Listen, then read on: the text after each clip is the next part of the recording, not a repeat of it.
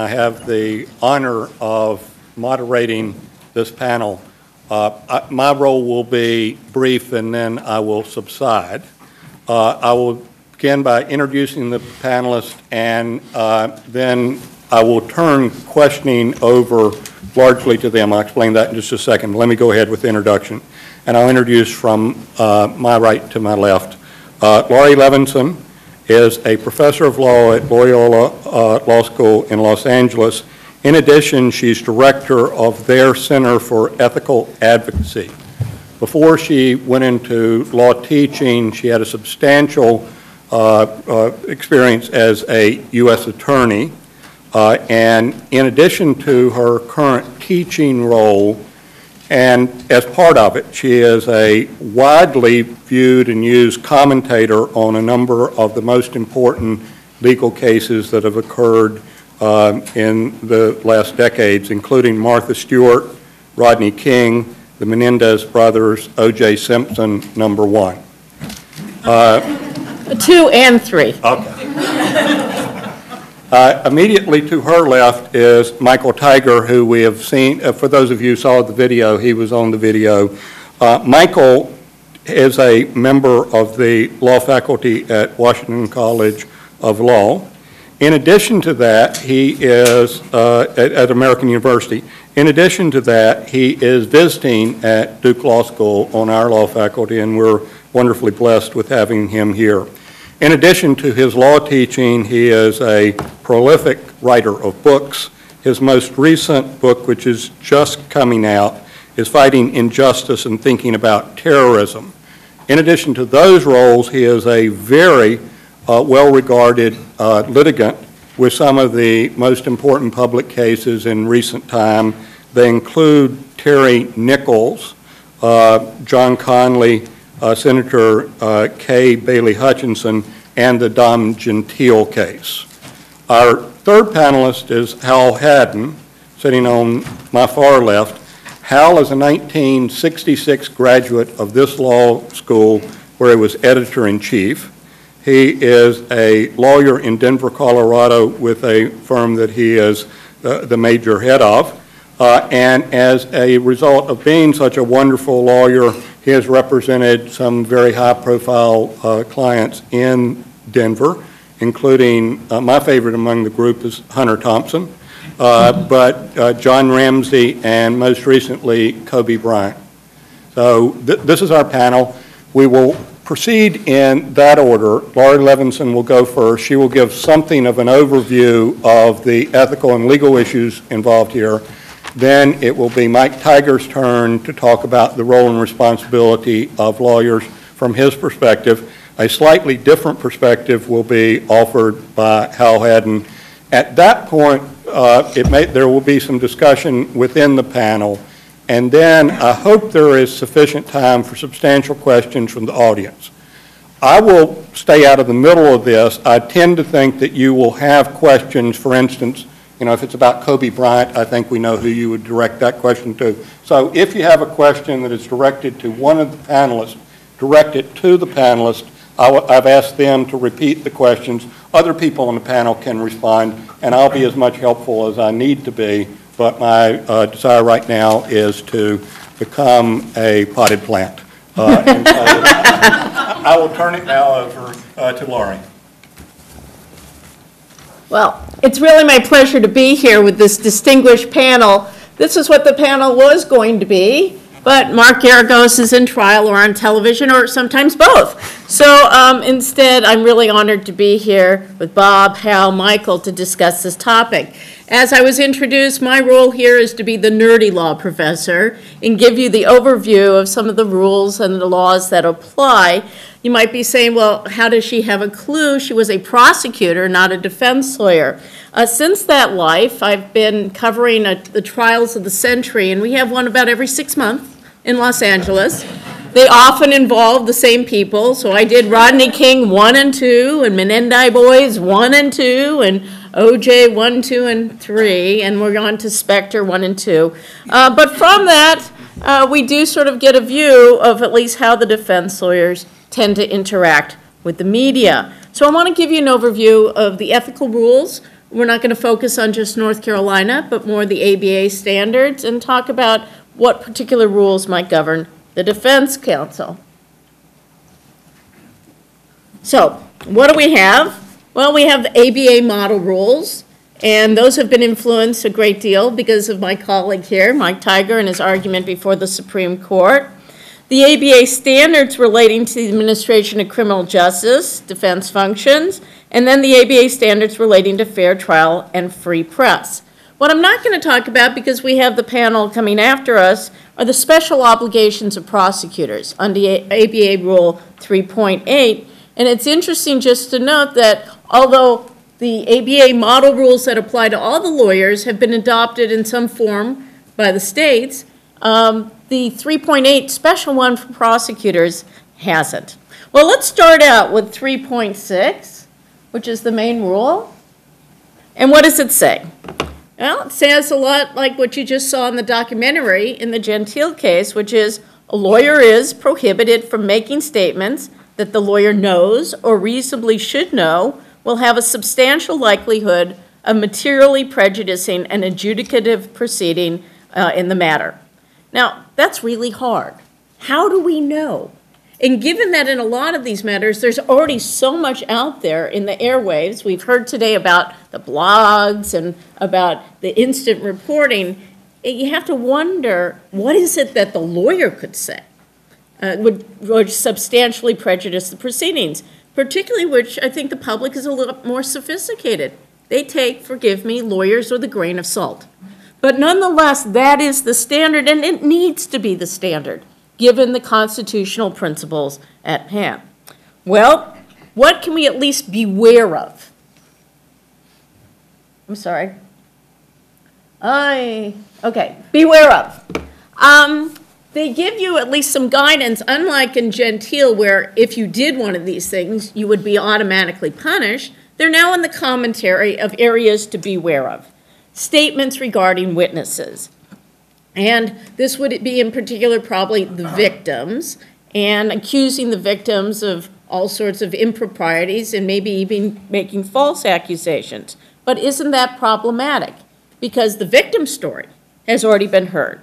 Opinions regarding the guilt or innocence of the criminal defendant. Now, if Mark were here, I would ask him the following. Mark, what's your favorite way of talking about your client's innocence?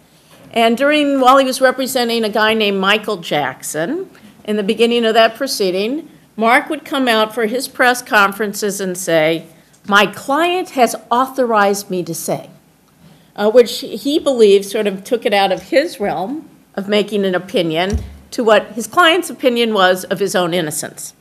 And then that way he'd say, "My client has authorized me to say that he's absolutely innocent."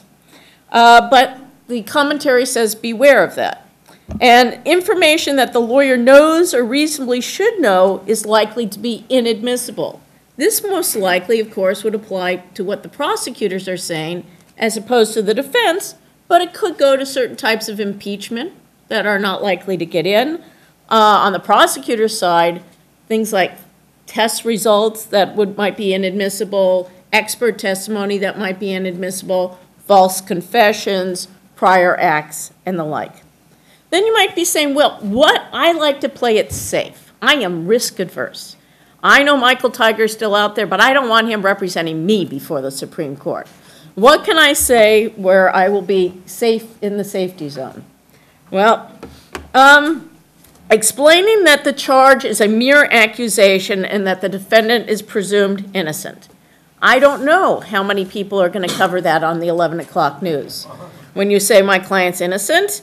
But I will say this, in listening to jurors in case after case, including one this week, they actually do take that seriously, by and large. Requesting assistance in obtaining evidence. We often think of that as applying to prosecutors, but I've seen it used very effectively by defense counsel. The late, great Johnny Cochran, during OJ1, had a brilliant tactic. He put out an 800 number for anybody who had tips as to the real killer. And they were willing to pay $250,000 a reward for whoever found the real killer. Are you kidding? My husband called in and said I was the real killer to get the $100,000. But it worked. He had enlisted, frankly, the public support, input, and help and interest by looking for evidence. On the other side, the prosecution looked for evidence too. They didn't find it in the criminal case, but ultimately they found those pictures through the press of O.J. wearing the shoes that were used, or they believe were used. So reaching out to the public can have an effect. Information contained within a public record without further comment. What does that refer to? Loading up your pleadings, knowing who you're writing for. Of course, you're writing for the court, but the safest way to get your version out to the press is to have it in your pleadings. They're a little more likely to get it right. If they edit it, it's going to be a little more awkward and at least gives them a starting point and then educates them regarding your case. And then finally, scheduling information. And in some courts, they have a liaison officer that will do that. In other courts, these will things that you can. Now, you don't have to do these things. And we're going to talk during the panel about the strategy, whether it helps or not. But we're just looking at the ethical rules. There's a really important provision in the ethical rules, and we refer to this as the tit-for-tat rule, that notwithstanding these rules, a lawyer may make a statement that a reasonable lawyer would believe is required to protect a client from the substantial undue prejudicial effect of recent publicity not initiated by the lawyer or the lawyer's client. In other words, when I was on the schoolyard, this started with, he started it, right? I'm just responding. And nobody wants to be the one who says, let's take it inside to the courtroom. So the minute there's frankly been an indictment or a press conference, this comes into play. And how does it stop? It ordinarily stops by the first one who can run in and get a gag order. Because under the ethical rules, the tit for tat is at play. Not that many people care about in California, but we didn't have any of these rules until last Monday of the O.J. case, because I guess some of the defense counsel appeared to be talking to the media. They adopted rules that are the same as the ABA standards. What else do we have under the ABA standards? This is somewhat of a repeat, but it's out of another portion of the ABA standards, those relating to the administration of justice, Defense Function Standard 4-1.4, and essentially a repeat of the ABA rule under 3.6. But then we have something from the 1993 ABA Standards for Criminal Justice, Fair Trial, and Free Press. And free press. And if you want to see a better, longer explanation of all this in the materials that my colleagues provided, there's some wonderful materials. Looking through that, it's interesting what the ABA standards provide. They say there should be basically no perp walks. Well, there are perp walks. They say that there should be no courthouse leaks. There are lots of courthouse leaks. And then it says there should be no prejudicial statements by judges. You be the judge. But we're focusing in our panel more on what affects the defense counsel. Now, in terms of the defense counsel and reacting to the press, what rules apply there? You know that some lawyers on occasion would want to say, Judge, please just throw them out. They've already decided how this case should come out. They misinterpret things. They are intimidating witnesses. This is not good for my case. Throw them out. You can't do this. What about the idea that the court could limit public access to information? The court does have the power to seal orders, but they have to have a hearing to decide whether that needs to be done, keeping in mind the First Amendment interests. There's also, believe it or not, still an issue open regarding prior restraints. I believe it was in the Kobe Bryant case, where the judge hit the wrong button on his computer and let flow to the media or to public access, was it? In fairness, it was the judge's reporter. The judge's reporter. The judge being here. We want a complete Sorry, record. Judge. It got misreported, Judge. So this goes out, and the information, the question is, what can happen then? Can the judge say, oops, don't print it, or what will happen next? So that's an open issue. Gag orders. Well, after the Gentile case, courts began looking at the standard for gag orders. And as Michael said before our panel began, it's absolutely correct. Even though many judges have a knee-jerk reaction of, you know what, we'll take care of the media by just gagging the participants, that's not how the law is supposed to work. It is supposed to be that there's a compelling interest. In other words, you're trying other things and they're not working, and this is the least restrictive alternative.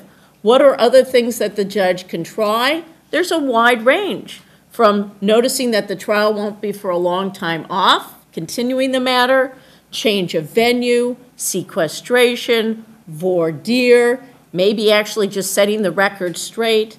But we have seen sort of, I would say, at least in our jurisdiction, an increase in gag orders. What is the enforcement for these rules? For ethical rule violations, they go to the bar disciplinary committees, but frankly not very often, and that's probably the way it should be given the legal standard. But the court also has, as you've seen here, contempt powers as well. Finally, a couple of other issues. Cameras in the courtroom. There has not been a court that has said that there's a constitutional right to cameras in the courtroom. I, however, am one that would say that there's a possibility one day the court could say that. Because if you think of the right of the public's access to a trial, typically in these high-profile cases, there would be about how many? Maybe 6 seats total for the public to attend the trial, outside of the participants in the media. So there may be a court at some point saying, given the technology today, what do we mean by right of access? The federal rules don't allow cameras in the courtroom. We've had some justices say they won't as long as they breathe. But in the state system, it's left oftentimes to those individual judges. For many years, the judges have been suffering from what I would call the OJ hangover. Nobody wants to be the next dancing Ito on the Jay Leno show. But that is changing, and there's a discussion to be had about how cameras in the courtroom do or do not affect the fairness of the proceeding, and whether defense counsel feel that that's something that could help or disadvantage their side. And then there's this, the legal commentator issue. Should there be ethical codes governing legal commentators? Now, before I sort of address this, let me get a sense from our audience here today. How many of you have talked to the press or appeared on television regarding a matter? Raise your hand. Come on, I know there's more of you. They're sort of, the hands are going this high. Many of you had. And so the question is, we don't have mandatory rules now, but Professor Chemerinsky of this law school and myself have thought about it and have suggested that voluntary rules that at least help guide people so that the defense and prosecution will have a fair trial could be in play. We have had situations where somebody who was commenting on a case, let's call them Mark Garagos,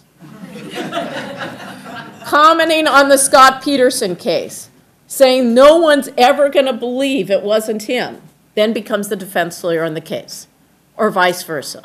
Does that pose particular challenges? And speaking of challenges, I'll leave you with this. All sorts of issues are abound. Should there be any restrictions? Why not just defamation laws?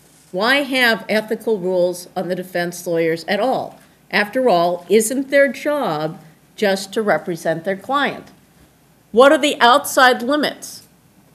Is it okay to lie, attack witnesses or opposing counsel? And then what I suspect that really the question could come down to is not so much that these rules are designed to protect the prosecutor from being harmed by what the defense counsel says, but to protect the defendant's case itself. That sometimes the decision of whether to interact with the media is one about whether it will help your client or hurt your client. So that's the background of the discussion I think we're going to jump into. Well, everybody's going to share their own experiences, and I will share mine. Much of what we've heard so far today bashes people in the media for doing things that we know they did and for which they should have been found guilty and have been. or bashing lawyers for doing what we know they did. But I want to recall for a moment some of the reasons why we have a thing called the First Amendment. The Knight Foundation is supporting this program. It was the Knight newspapers, before they were acquired by McClatchy, that stood alone against Judy Miller and the New York Times and so on about the run-up to the Iraq War. In the 1760s, a number of British colonists were objecting to the Crown getting broad-scale warrants to search and seize. Now, we don't have a king anymore, so that ceased to become a problem. But John Adams was the lawyer for those folks, and it was the media campaign that led him to say then and there was the child independence born. Thomas Jefferson's first choice on the Supreme Court was Justice Johnson, who held that Jefferson had exceeded his power as commander-in-chief by blockading the port of Charleston. And after Johnson issued that opinion in Gilchrist versus the port of Charleston, the president had his attorney general attack Justice Johnson in the press. At first had him write a letter, then published it. Justice Johnson said, I would not ordinarily comment, but I will not be seen to be awed by power. And he wrote and published a defense of judicial independence. Those of us old enough to remember the civil rights movement remember that it was the New York Times and other publications that publicized what was going on down there and helped to break the back of Southern resistance. In my own cases, I can think of 4 people whose lives were confided to me as a lawyer who were helped by media coverage. One, because a New York Times reporter named Steve Labaton got interested, got at the facts, got Peter Jennings interested in the facts on ABC, got us a Times editorial, got the courts to take us seriously. And then the Pitts Lee case in Florida, when Ed Williams sent me down there, Gene Miller of the Miami Herald courageously exposed those facts. And we ran around the panhandle of Florida, got run off by a few armed Klansmen, but Gene kept with that case, and finally they came off death row.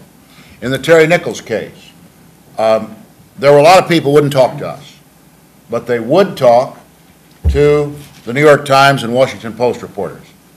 And then they would publish it, and we could send investigators out and get somewhere.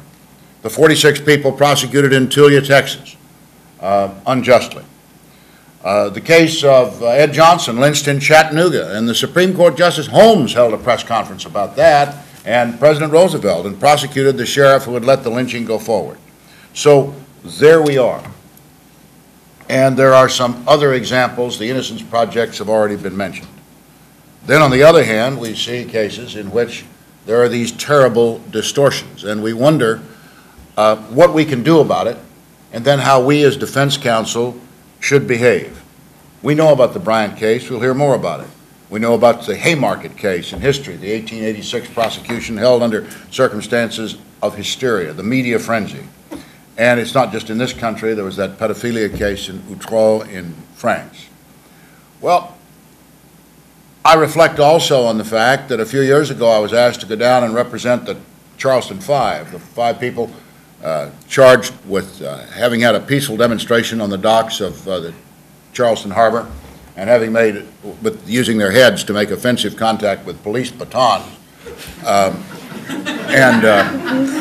The local prosecutor declined to go after them, but the Attorney General in the state said he was going to break the back of violent unionism in South Carolina, held a number of prejudicial press conferences, and the first motion I filed when I got in the case was to disqualify him from proceeding further in the case. And the morning we were to have the hearing in Judge Rawls' court down in Charleston, he held a press conference and announced that he was indeed withdrawing from the case. Judge Rawls remarked that usually lawyers withdrawing file things called motions, and then they have things called hearings, but said that that's fine, he's done it, he's not coming back, he'll never be welcome in my court again, not in this case. And then there was the disqualification of D.A. Macy in Oklahoma City. So judges do care about these things, and that's a remedy we really have to think about, and that maybe could be considered by the judge panel. When we did this thing, a panel like this for the Duke alums, Judge Schoflat stood up. He was sitting right over there, and in that stentorian voice that has characterized his judicial demeanor, wondered what the hell the trial judge was doing during the Duke lacrosse case, and didn't he have a responsibility to do something? So what's the conclusion? My own view is, and I shared this with Lori, I think that one reason for lawyer restraint is that it can harm that if you're not restrained, it harms the client. I don't think jurors like it. I sat as a prospective juror in a panel in Austin, Texas, and the lawyer asked, he said, well, have you ever seen me on television? And one juror said, oh, yes, I've seen you. And the lawyer said, wow, what did you think? And the juror said, I think it makes a piss-poor impression, people like you doing that on the television. And so, well, he made a motion for a mistrial, and Judge Mary Pearl Williams said, no, I'm sorry you asked it, you got the answer, you didn't blow the panel, go ahead. And I do think that's right. I've said that to Steve Jones about his demeanor in the McVeigh case. So what did we do? In the Nichols case, when the indictment was returned, we yelled, I had two signs at a press conference. One said Terry Nichols wasn't there, and the other said a fair trial and a fair forum, presaging that we were going to seek a change of venue. We did not do soundbite journalism. We said we thought the people of Oklahoma had suffered enough and that they should not have placed upon them the burden of trying to judge this case and set aside all the emotion that it generated in their community. We did agree to do some limited media contact. I can talk about that. I can recall when Congressman Dellums called one afternoon at 2 o'clock saying that Ed Meese was about to leak a statement that dope was being dealt out of Congressman Dellums' congressional office and what we're going to do about it. A perfect example of which you couldn't find out before 5 o'clock, which is kind of your drop-dead time if you're going to get on the media about it, enough to do anything, other than at 4:55 I stepped out into the hall and said, good afternoon, I'm Michael Tiger, I represent Congressman Ronald Dellums. We deny the allegations and we are looking for the alligators. Thank you very much. Now, there you are. So what's the conclusion? The right of the media to report and opine subject only to the clear and present danger clause is, in my experience, valuable, exhilarating, and very, very dangerous. But that, of course, can be said of speech of any description. There are irresponsible speakers, and some of the remedies that are proposed simply don't do it. They don't work. Now, I agree that the least restrictive alternatives test can be effective. And Judge Meach, for example, in the Nichols and McVeigh cases, sealed a whole bunch of discovery material. Why? Because it wasn't in evidence in the trial yet. And releasing it to the public in that undigested form would only help further the FBI's program that had already begun with a bunch of systematic leaks. The Dallas Morning News took it to the 10th Circuit, and you can read that opinion. It's magnificent. And I'm glad Tom Metzlaff mentioned Seattle Times. I started my oral argument in the 10th Circuit by saying, good morning. As you know, we're all interrupting, getting ready for a couple of capital trials here to come over here and do this, which is one of the problems raised by the Dallas Morning News even having standing. But I'm sure the counsel for the Dallas Morning News wakes up sometimes at night and hears a voice. And the voice says, Seattle Times versus Reinhardt. Seattle Times versus Reinhardt. This is the power of the judge to prevent these kinds of consequences. And then the lawyers. I think that experience teaches us that if we play soundbite journalism, we inevitably lose because we are simply not in charge. The decisions are not being made in the interest of our client. However, the fact remains that we have to figure out how to engage constructively with the media, and that's particularly so if you're representing a public figure. Ronnie Earl indicted Senator Kay Bailey Hutchison during a campaign for election to the Senate for the full term, she having been appointed in the meantime. Well, what? She's not going to say anything? She's going to let her opponent have the whole thing? By the way, Senator Hutchison is the only member of the United States Senate with a piece of paper signed by 12 people that says she's not guilty. The other 99, you have to take their word for it. And then as we think back to the history of the cases of which I spoke, I'm so pleased with Justice Kennedy's opinion in Gentile versus State Bar of Nevada. When he got to the court, he really thought that he was taking Justice Brennan's seat there. He was deeply influenced by Justice Brennan, especially on issues of the First Amendment. And he recognized that for all of our history, and the cases I've mentioned are only a few of them, lawyers have had, as I said on that videotape, as much a duty as a right to recognize that The public's business of determining guilt or innocence is done in courtrooms. But the public's business about whether the Las Vegas police are corrupt or whether prosecutors have made terribly misguided decisions that place individual liberty at risk, or whether a department that calls itself justice has forgotten that it's justice that's supposed to be blind, not the Department of Justice that's supposed to be blind, that those are issues of concern, and who better to address them than the lawyers that are involved in these cases. Al? And I want to add, in my time, a caution to what Michael said, as Michael calls it, a caution of prudence. I titled my discussion about this, "She Who Speaks to the Media Seizes a Wolf by the Ears." That's a knockoff of a great Richard Burton line from Anatomy of Melancholy. Burton was being melancholy about having been involved in a protracted legal proceeding, and he penned the line, "He who goes to the law seizes a wolf by the ears." I think that it's an apt analogy for a criminal defense lawyer. Sometimes when you're cornered, you have to deal with the media. Certainly in high-profile cases, it's a necessity. But when you're dealing with a wolf, even a trained wolf, you have to understand that the wolf does what the wolf's natural instinct is, and that is to run the story and run it not with your varnish, but whatever varnish the wolf chooses to put on it. So I consider it a very dangerous undertaking for a criminal defense lawyer, and my default position in criminal cases, high and low, is that I don't talk. And if I do it in writing, because that can't be misunderstood, and it isn't subject to elaboration in the form of questions that can invade my client's confidences and otherwise be misinterpreted. That said, I'm hardly pure on the subject of press conferences and talking to the media, be they electronic or otherwise, but I think that you need to be careful with it, and once you do it, you need to shut up and go about your business, and your business to me is preparing and presenting your case, because to paraphrase James Carville, I'm into paraphrasing today, it's about the evidence, stupid.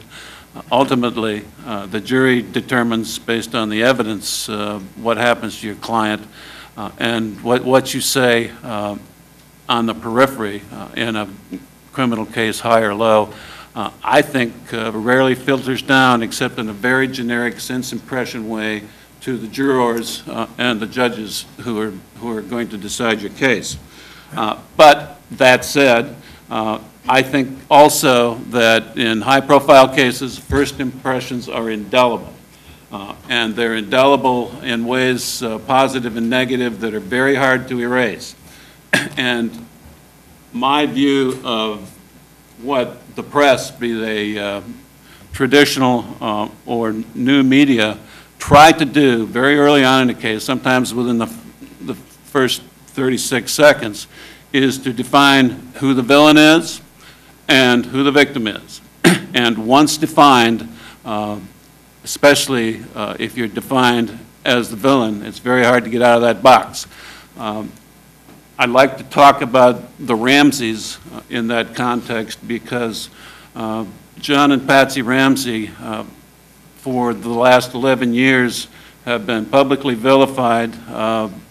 And if you ran a poll today, which somebody did in the wake of this John Mark Carr fiasco, some 58% of the American public still think one or both of them had something to do with murdering their daughter, despite the fact that all objective evidence, including objective evidence that was weighed by a federal judge in Atlanta in a 97-page opinion, demonstrates, I think, conclusively, perhaps beyond a reasonable doubt, that they had nothing to do with the murder of their daughter.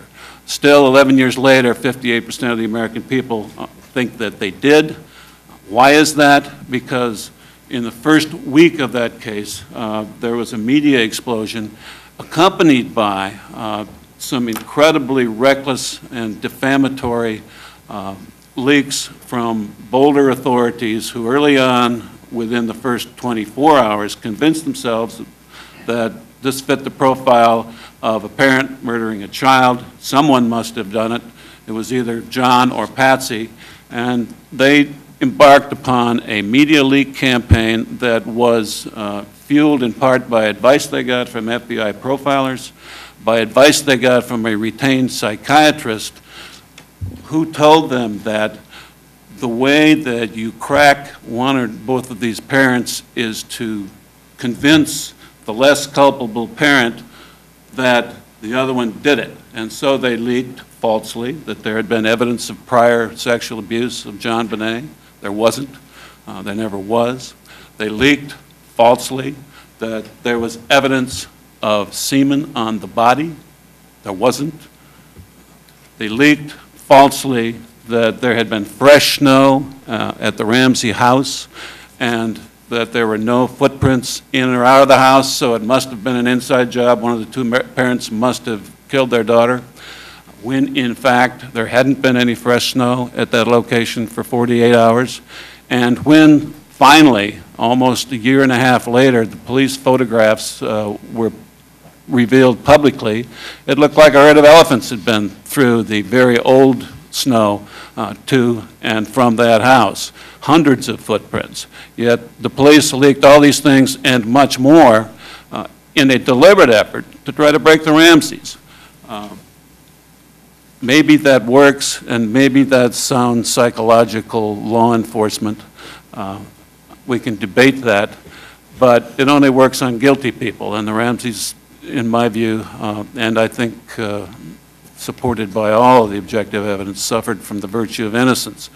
And they were literally destroyed by the leaks that were deliberately put out in the first week to 10 days of that case, and we were never able to erase that indelible impression. I take a lot of heat, and I do today, from people who said, why didn't you do more? Why didn't you speak out? The answer, in part, was that I was skiing when the case happened and I didn't come back for 3 days. But more probatively, and to my point, we didn't know the facts in that case. When I say we, my partners and my investigators and I didn't know on the front end of that case what the real facts were. And we had only the vaguest of sense impressions after having met with our clients, who we didn't know before, what they were about, whether they were capable of such a thing.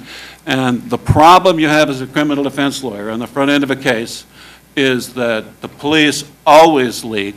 If the prosecutors don't leak, they hold frequent press conferences to announce their intentions and then the reality of criminal charges. And the defense lawyer very rarely has the kind of command of the facts that the authorities do on the front end of a case.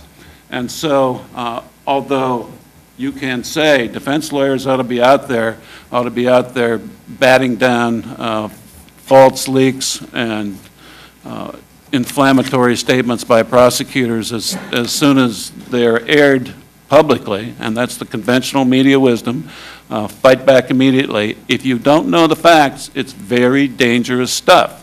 If in a sexual assault case you stand up and say, there was no sex, or somebody else was there, I didn't do it, and then when the DNA evidence comes back and it indicates that you did have some sexual contact, your client did have some sexual contact with the alleged victim, you look like an idiot, because you are an idiot.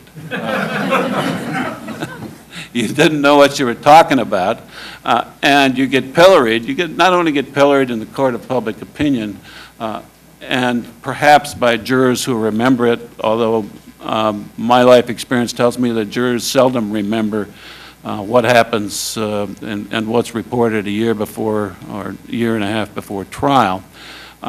But judges and prosecutors have been known to read the paper, and they've been known to, if not watch television, at least get statements, idiot statements by defense lawyers and prosecutors reported back to them, and it ruins your credibility.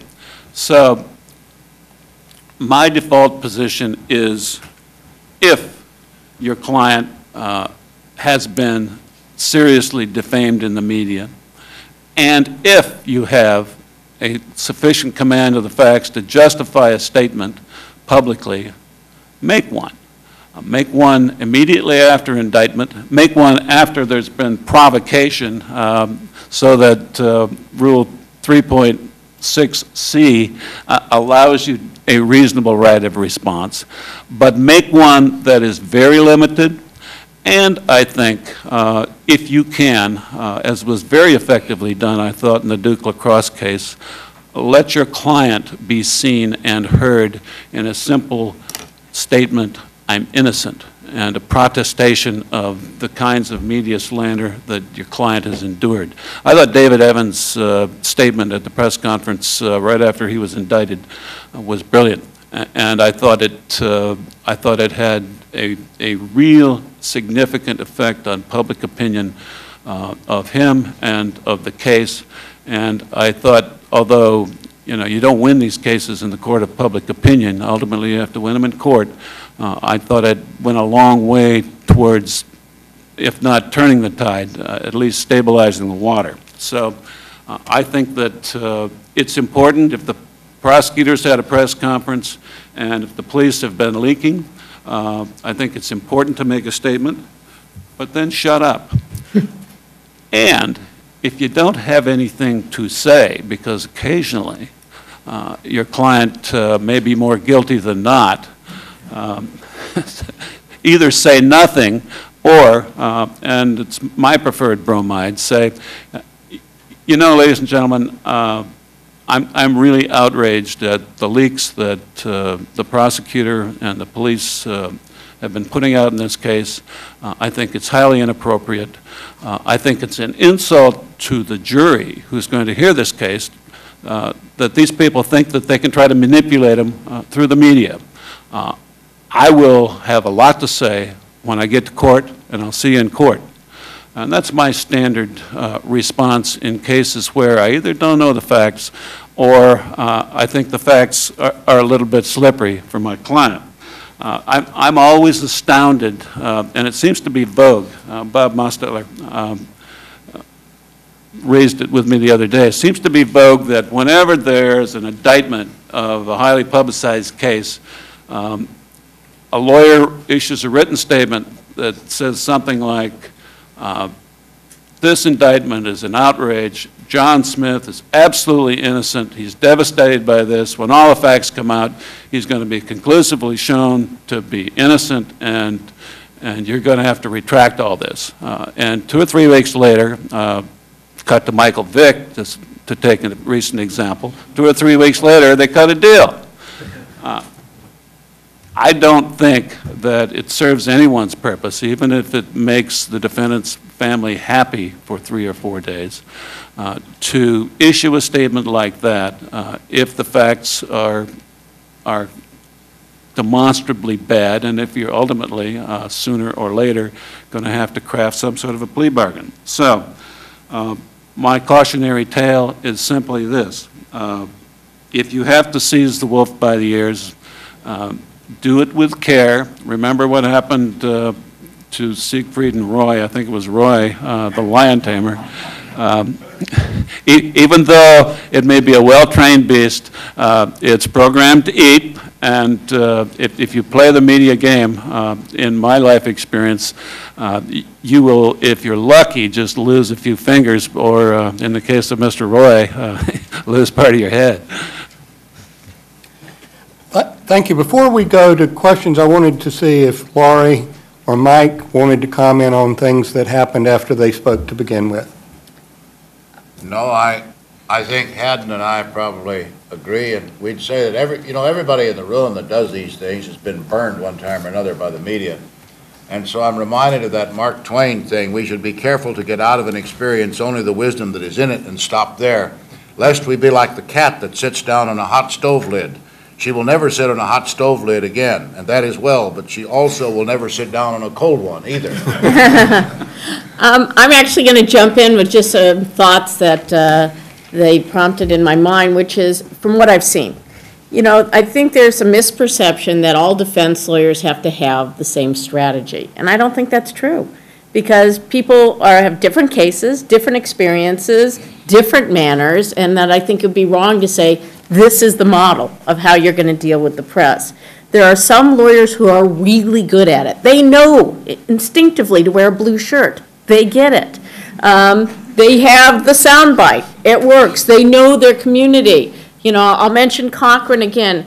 Johnny Cochran knew that case and that community, and he had been framing that argument for 30 years, including while he was in the DA's office. He knew the LAPD. He was ready to go, and it wouldn't have sounded right coming out of anybody else's mouth. On the other hand, you have someone like Tom Mesereau, who secured the acquittal for Michael Jackson. He would not talk to the press. He had nothing to do with the press. He didn't want to. He felt that that wasn't where his strength would be, and I asked him about it, and he said there are many downsides, and I'll share them with you. He says, first of all, no one taught us in law school of how to talk to the press, and that's probably very true. We teach trial advocacy. We don't teach, advocacy to the media. He said, it's a distraction. I got enough work to do to try this case.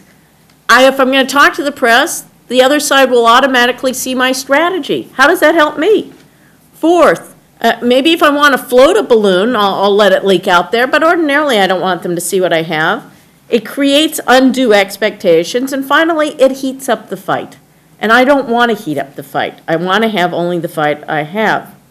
So his challenge, and that for other lawyers who feel that maybe, okay, I'm going to play it safe, not talk to the media is, and maybe these gentlemen will share their experiences, is that's fine until people start talking for you, which is the PR. A lot of these high visibility cases, there's a family friend who feels like they have to go in and defend, or a PR person, or an agent, or a jury consultant.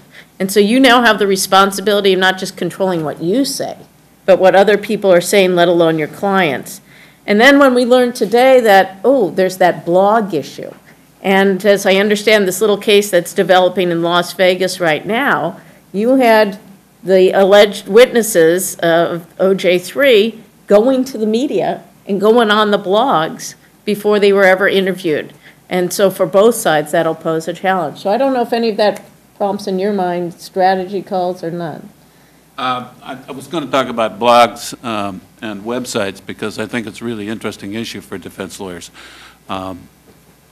One thing we always do in a sexual assault case as defense lawyers is go to MySpace and grab, if we can, the postings by the accuser and his or her friends, because sometimes they're his, and we grab them before they can delete them or alter them because they're really, really good evidence. Another thing that is increasingly in vogue, and Michael can talk a little bit about it from the Lynn Stewart experience, is the use of websites. At least the United States Department of Justice uses websites in big cases because they'll have a cookie on their web page that says if you got information about this or that terrorist or this or that indicted case, come in here. And they're doing it to solicit information, witnesses, and evidence. And I think defense attorneys in important cases that catch public imagination have to consider using that same kind of tool. I know Lynn Stewart had a website. I don't know what fruit it yielded. In the Ramsey case, we had a website asking for leads, offering rewards, doing all those things. And we got some decent leads through that vehicle. So I think that the new media can be really important in these cases. I also troll.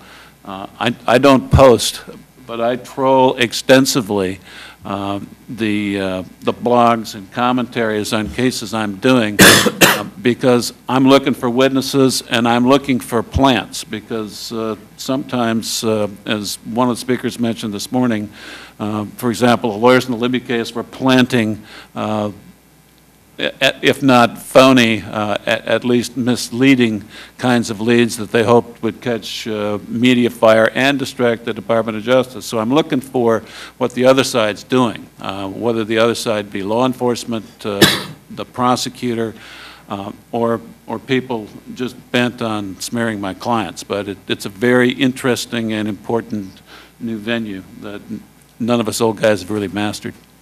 When we say innocent, we almost never mean innocent, right? We mean reasonable doubt, but we don't even mean that, do we?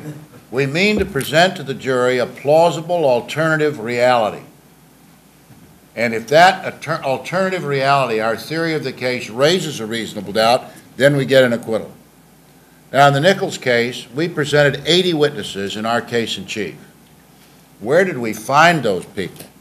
Because our theory was that Tim McVeigh had reached out to others, not Terry Nichols, that the FBI had shut down its investigation 2 days after the bombing, and that there were a lot of people out there who had had contact with McVeigh, who had seen him, who had known about him, and where are they? Now today there'd be even a lot more. They were in this alternative print media, they were in what has now become the blogosphere, they were in all sorts of places where, and you know, there's a lot of weirdness out there. And by golly, McVeigh was at Elohim City. McVeigh had reached out to a known bomber saying that, you know, this other guy was thinking of having this with, wouldn't do it, so therefore. And from those leads, we could send investigators out. That worked for us. In the Stewart case, the main purpose of the website was to put on the legal arguments that and to frame the case in a way that, as you know, we came in second with the jury, but the judge, you know, none of us up here's ever lost a case. No. We've come in second a few times, and but the judge at sentencing accepted that. Where the internet research helped us was I ran into Judge Webster, who'd been FBI director and CIA director, and I said, Judge, I think the FBI completely screwed up the 88,000 electronic intercepts in this case. I just can't make head nor tail of it. He said, well, let me write down some URLs for you. You don't know half the story of how bad it is over there. So we managed to get in there and make a record about that. So yes, I think that's the part of the world of which we need to take advantage. And I want to make one more comment from a slightly different perspective, which is how often and how effective defense lawyers can be actually in using another messenger. How I often get pleadings, you know, from the defense lawyers that they're about to file because they know the media is going to call. And they intend to say no comment, but they know when they say, or not no comment, that they won't be answering their phone that day. They'll be in another court appearance. That the media will then make calls to the usual suspects to sort of say, what do you think about this motion? So there are ways to be able to get your information to the media without it distracting from your time and without you having to do that. But control. I mean, I can, Senator Hutchison, for example, clearly wanted to have contact with the media.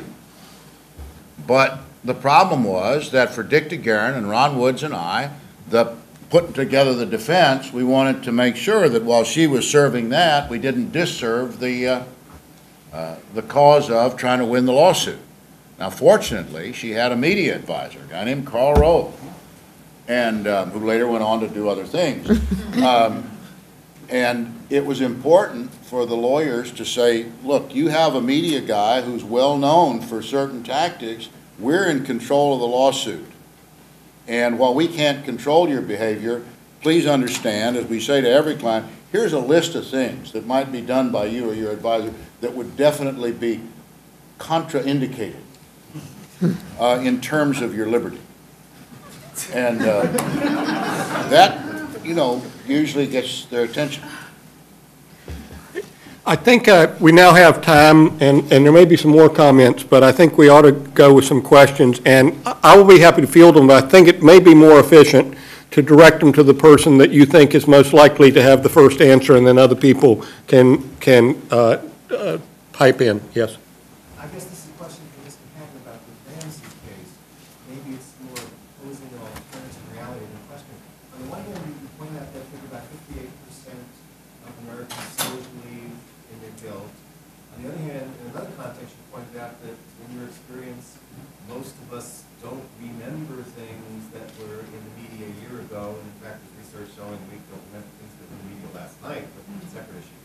And so I wonder, I believe that that 58% figure has very little to do with the specifics, but rather the gestalt, and that the one thing that remains in Americans' minds is the video, and we have the sense of these were strange parents, but remember the video of the... Oh, sure. I saw You have it. to repeat the Summarize the question. question. Hal, you have to. The video was indelible, and I have had people tell me at cocktail parties, well, if the Ramseys didn't kill their daughter, they certainly precipitated it by letting her be in beauty pageants. I don't think Little Miss Sunshine has done much to pull the stinger from that, frankly, although it cast a lot lighter light on beauty pageants for little girls. But that was indelible. There's nothing we could do about it. And the other thing that's indelible internationally, I get in a big fight with a bunch of Irish lawyers about a year ago about the Ramsey case. And they kept saying, well, they must have done it. One of them must have done it because there were no footprints in the snow. And I'm just tearing my hair. I'm saying, there was no fresh snow. There were hundreds of footprints. Oh, no. We know that there were no footprints in the fresh snow. That stuff is indelible in that case. And so while I do say that in my life experience with jurors, they don't remember specific facts, in that case, they remember that video, and they think they remember that there were no footprints in the fresh snow. And it's not anything we could get rid of. We could and have screamed it to the heavens, and it's just there because it got pounded internationally as well as nationally. Either of the other panelists want to? Okay, so. Well, I'm going to jump in here, and it's probably more appropriate for the media people to say, but things that in my experience, people remember have much more to do with images than what lawyers say. So if you're going to talk to the media, think of what your prop's going to be, because it's a prop that they remember, not so much your golden words. Okay, now, when someone takes a question, repeat it. Oh, repeat Okay. it.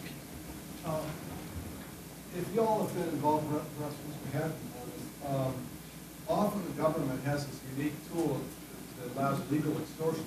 They do parallel proceedings. They'll do a criminal proceeding at the same time they're doing a civil proceeding, and it cascades other actions as well. And often the goal is really not about the jury taint that you're concerned about, but really having negotiated leverage.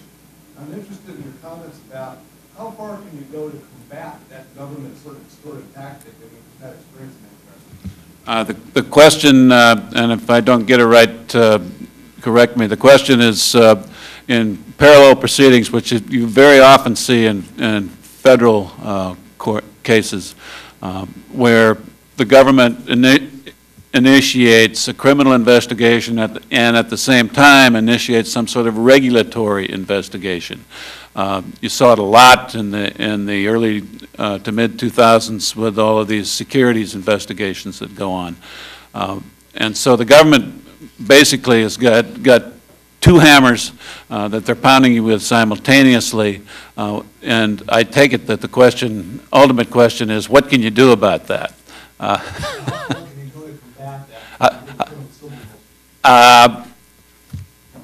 How far can you go to combat that? The best you can. I represented Quest Communications, the company, which was subjected to parallel proceedings, SEC and criminal investigation, as were its executives.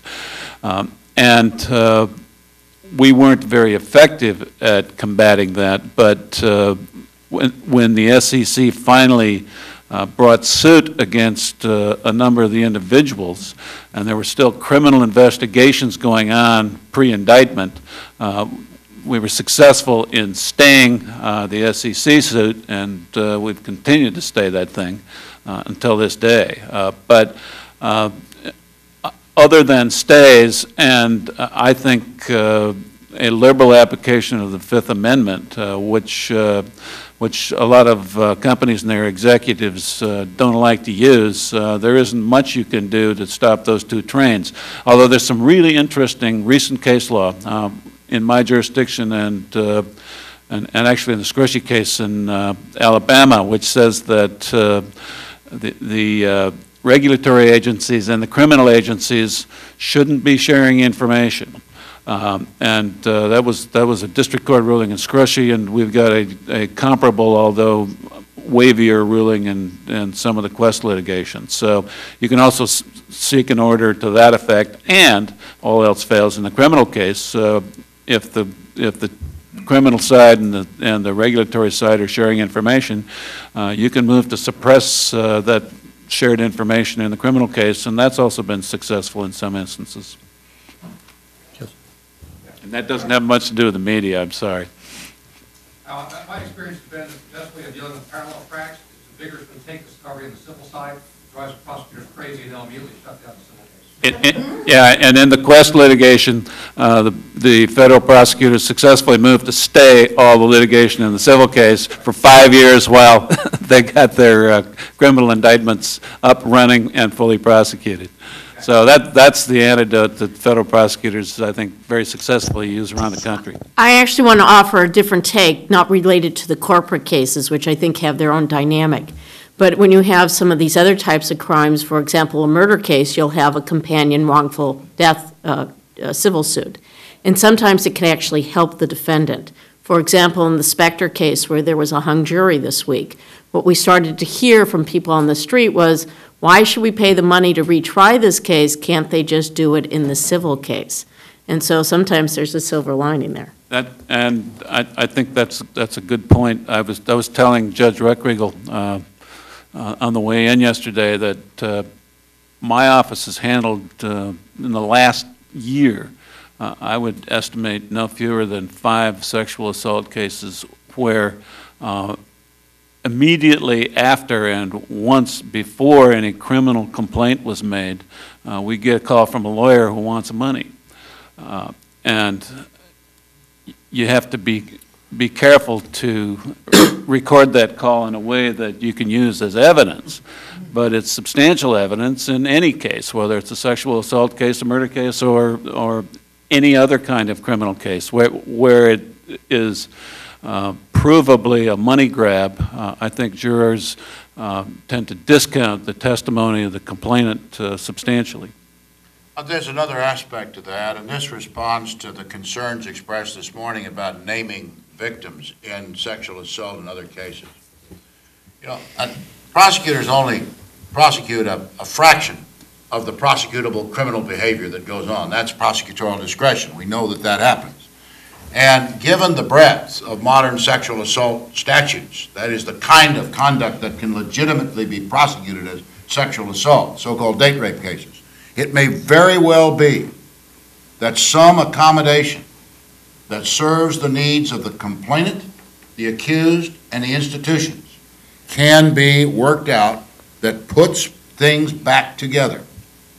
And that's why we have parallel civil and criminal systems.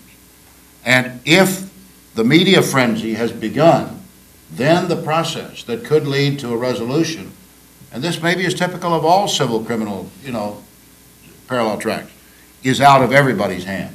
Because none of the actors, especially public actors, feels then free to pull back, take a more reasonable position, and try to get things resolved. Yeah, and I take the position that if there's a criminal case that's been filed or even being seriously investigated, I won't talk to the other side, the attorney for the complaining witness, about money, because it can be construed as extortion if you pay it, and it can be construed as being complicit in attempted bribery if you even have the discussions. And I've taken that position in cases where my clients would have been happy to pay rather than play, but I think it's a very dangerous game. Other questions? Any final words from the panel? Beware the wolf. I assume, I'd like to thank the panel and give you a little bit longer break.